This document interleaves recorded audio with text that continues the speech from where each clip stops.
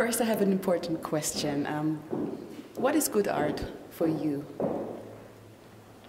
If it has something to do with some kind of truth, if it's like truthful, then it's good art. Mm-hmm. Yeah.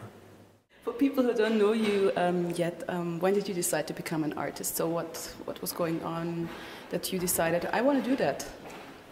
Yeah, I just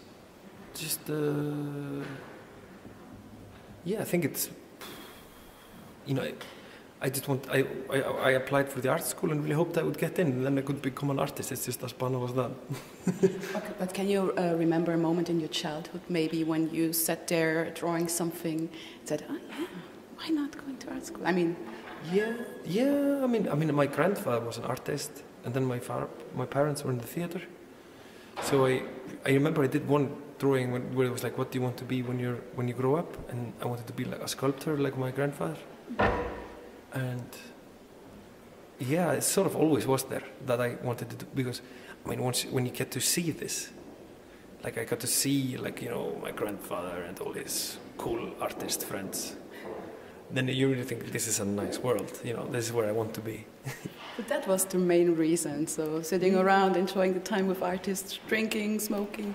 You probably did, just seeing it from afar, you know.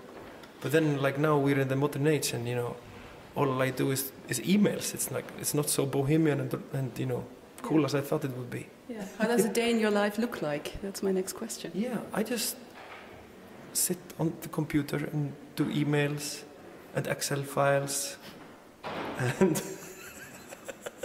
and in my spare time I maybe draw. Like, you know, it's almost like a hobby being an artist. How much time do you have for that each day? Like? For doing art? For doing art. I kind of feel I never do art, you know. I never do art, you know, during like working hours or something. Mm-hmm. It's just always, I think it almost has to have this feeling as being a hobby. You know, I just like I always desire to do art, but I'm working on, you know. Mm-hmm. But you know, it's also like, I mean, getting an idea is so easy, but then, you know, just like this piece, The Visitors, like, it's an idea, but then you can imagine all the emails and Excels you have to do to make this happen. Mm-hmm. You know, you may have to make a budget, you have to talk to everyone, and you have to, you know, rent the instruments and get a rent-a-car, and you know, it's just, you know. It doesn't sound very romantic. No, but it is. I mean, because it's like all this stuff you're just doing it to create a moment, and then like the moment is like, it's like. It's just, you know, it's just like Christmas, you know. You know, you really, you clean the house and put the decorations up, and suddenly it's Christmas. Yeah. Can you explain our listeners a little bit about your exhibition here? What can people see here? Maybe you can explain a little bit about The Visitors. Yeah, it is a piece that is like a 9-channel video piece, and it was all shot on the same moment in an old mansion in Rokeby Farm, upstate New York. And it's all musicians from the Reykjavik music scene. Mm-hmm. It's kind of my favorite musicians who are also, are very good friends of mine. And we just sing this kind of opus about, you know, about nihilism and femininity. Mm-hmm. Why femininity? I mean, you're a male artist. Yeah. Why are you so interested in it? Because you know, it's just like the biggest change in the world. Mm. Like, you know, it was like the big change of the 20th century. Suddenly, half of humanity had a voice, you know, and like the feminine aspect is just so much more interesting than the masculine aspect of looking at life. Well, you mentioned a very funny quote on the press conference. Can you repeat it? I got it. It was like feminism and. Yeah. I was saying that feminism and the blues are the most important things that happened in the 20th century. Why? Because feminism totally changed the world. In that half of humanity suddenly had rights and a voice, and the world, you know, is changing super significantly because of that. and then the blues is the first global culture.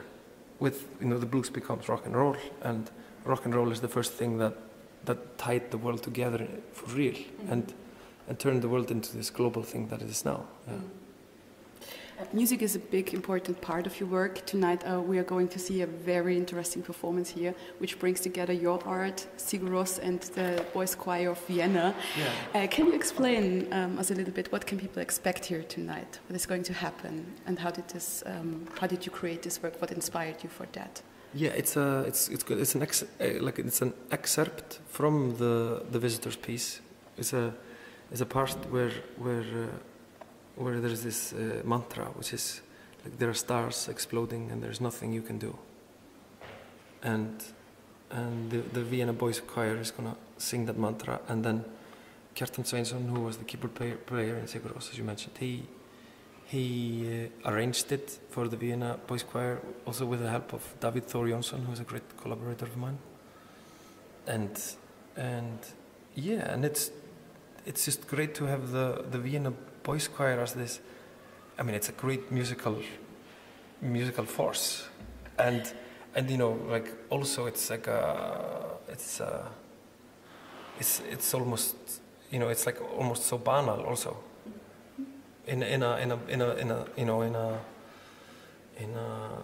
Because it's I just did not almost realize that this is like a real institution, that they exist for real, because it has always existed in my home as this unreal stuff from Vienna, like the Vienna Boys Choir. Like, well, you have been quite obsessed with the Boys Choir of Vienna. You have been collecting records for years. Yeah, I have a lot of records with them.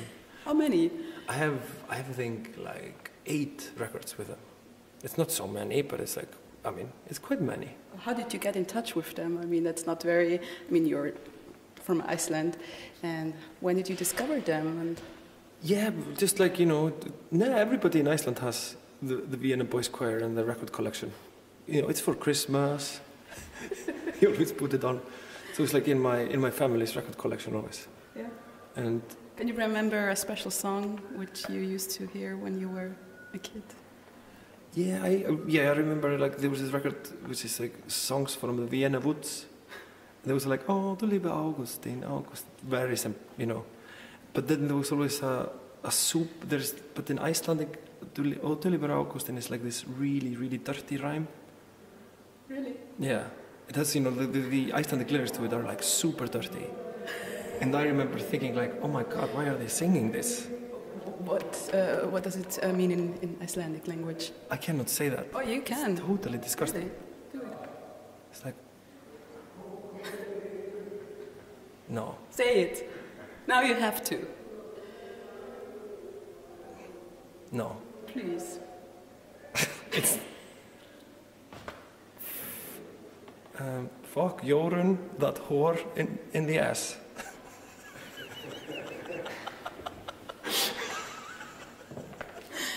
Okay. Thank you. You will not put that on the radio. But it's for some reason like all kids know that, like Otto Lieber Augustin with that horrible lyric. Great. And I thought they were singing that. I was like, wow.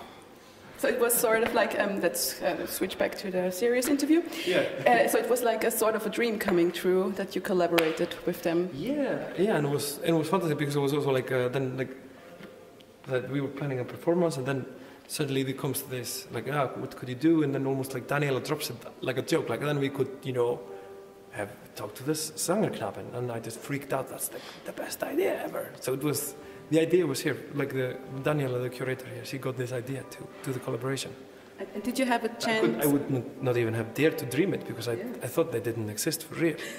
Then they are there. Then they are. Did you have some time to hang around with the guys, talk to them?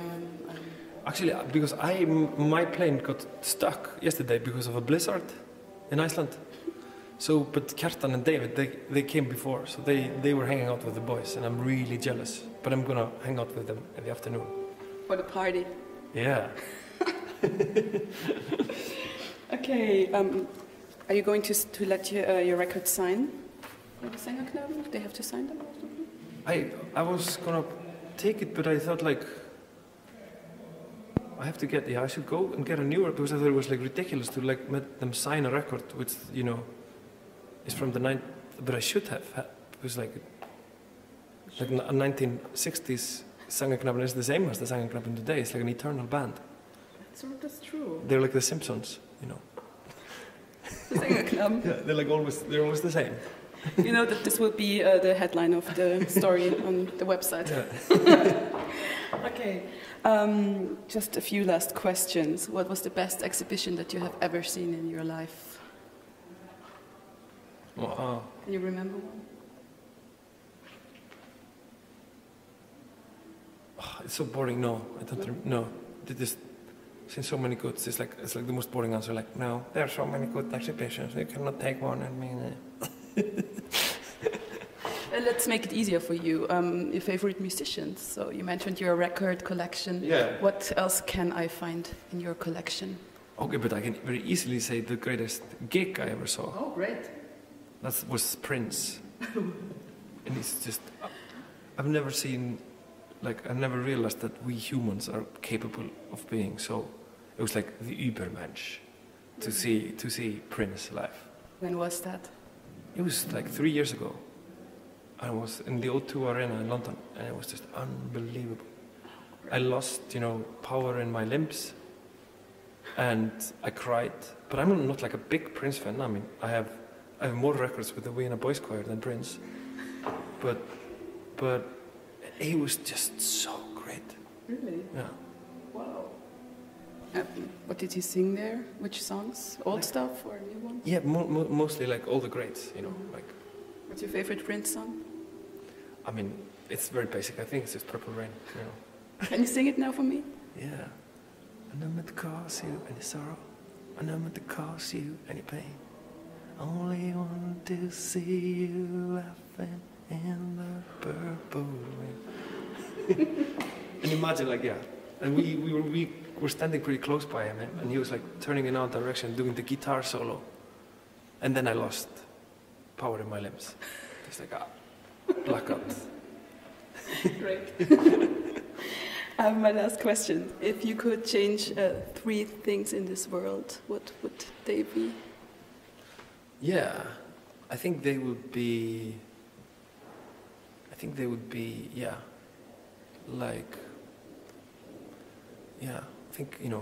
mainly like, give, what was the song? It was